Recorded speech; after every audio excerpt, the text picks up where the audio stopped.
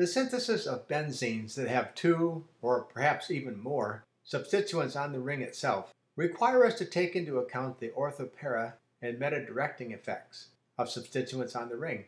This is done most effectively and efficiently by using the retrosynthetic analysis planning process for designing the synthesis. Let's take a look at a few examples.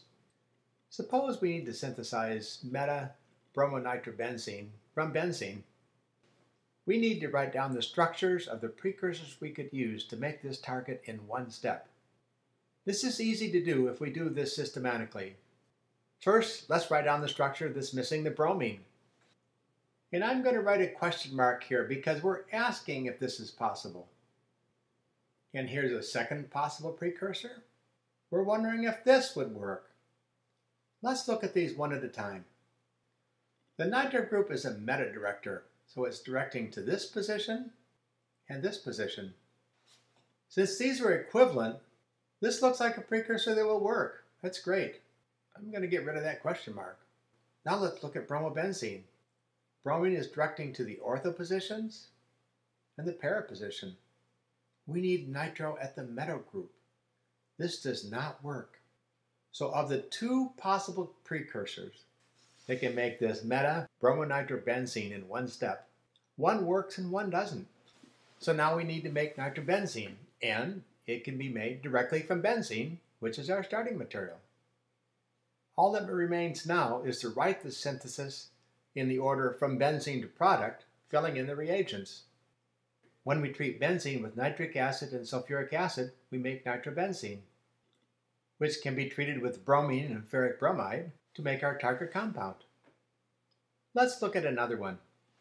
Let's plan the synthesis of parachlorobenzene sulfonic acid. Here's our sulfonic acid group, parachloro. There are two possible one-step precursors.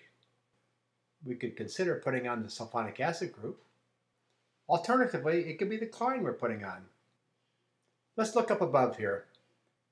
The chlorine is an ortho-para director, so it would put the sulfonic acid group where we need it.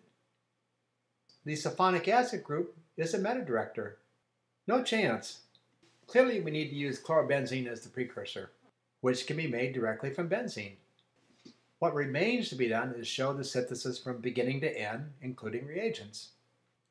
Using chlorine with ferric chloride puts the chlorine on the benzene ring, and SO3 with sulfuric acid and heat are the conditions we need to put the sulfonic acid group on. And there we have it. Let's look at parabromoisopropylbenzene. There are two substituents on the ring. We can consider two possible precursors.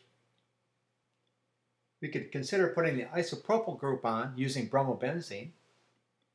Alternatively, we could use isopropylbenzene and put bromine on. Remember, we need to put question marks here because at this point, we're simply considering the possibilities. Now we need to consider the orthopara and meta directing effects of these substituents. Well, bromine directs to the ortho and para positions, so we could make what we want. Isopropyl directs to the ortho and para positions, so we could make what we want. Either of these precursors is okay. So now we ask ourselves, can these be made from benzene? Absolutely. So both options are feasible. We have two synthetic routes. Let's write them out from start to finish. Bromine with ferric bromide puts bromine on the ring, and isopropyl chloride puts the alkyl group on that we need, using aluminum chloride as the catalyst. This is the Friedel-Crafts alkylation. Or we could do these in the opposite order. We'll alkylate benzene to make isopropylbenzene to make the product. So sometimes there are two synthetic routes that work. Here's an interesting case. There are actually three possible precursors. Take a look. We could consider nitrobenzene, thinking about putting the carboxyl group on the ring. Alternatively, we could think about putting the nitro group on the ring, starting with benzoic acid.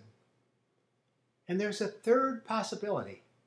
Remember that carboxylic acids can be made by oxidizing alkyl groups.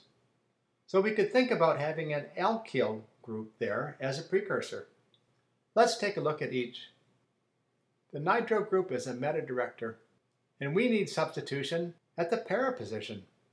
Furthermore, you may be thinking, I don't know any chemistry that puts a carboxyl group on the ring. You're right. So we need to rule this precursor out. The carboxyl group is a meta-director. We need para substitution. We need to rule this out. That narrows it right down. Para-nitroisopropylbenzene is our precursor.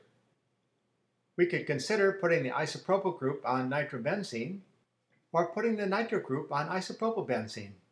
Well, the nitro group is a meta-director. That rules that out. And fortunately, the isopropyl group is orthopara. It works. And isopropylbenzene comes directly from benzene. So there we have it, a three-step synthesis. From benzene to isopropylbenzene, we'll nitrate to make para-nitroisopropylbenzene, and then oxidize the alkyl group to make the carboxylic acid. What remains is to go ahead and write out the details from start to finish. Let's do that. We'll use isopropyl chloride together with aluminum chloride to put the isopropyl group on. Then we can use nitric acid with sulfuric acid to nitrate in the para position. And to finish, we'll oxidize the alkyl group, which we can do using dichromate, sulfuric acid, and heat. So there we have it. We've put only 2 groups on the ring, but it took 3 steps, because to get a carboxyl group on the ring, we'll have to alkylate and then oxidize it. Well, let's take a look at a trisubstituted benzene. The same approach works well. This target has 3 groups attached to the ring, so we need to consider 3 possible immediate precursors as we do our retrosynthetic planning. One precursor would be the compound that we need to put the alkyl group on. Another one we should consider is the compound we would put the chlorine on. And the third possible precursor is the compound that we would need to nitrate. Let's look at the orthopara and meta-directing preferences of the groups already on the ring. Well, this chlorine is directing to the ortho, and para positions, while the nitro is directed to the meta position that's open. This certainly isn't promising. It looks like all the positions might see some substitution. Let's look at another one. This secondary butyl group is an orthopara director. There are 2 ortho positions open. They're identical, and the para position is not. Well, this is promising.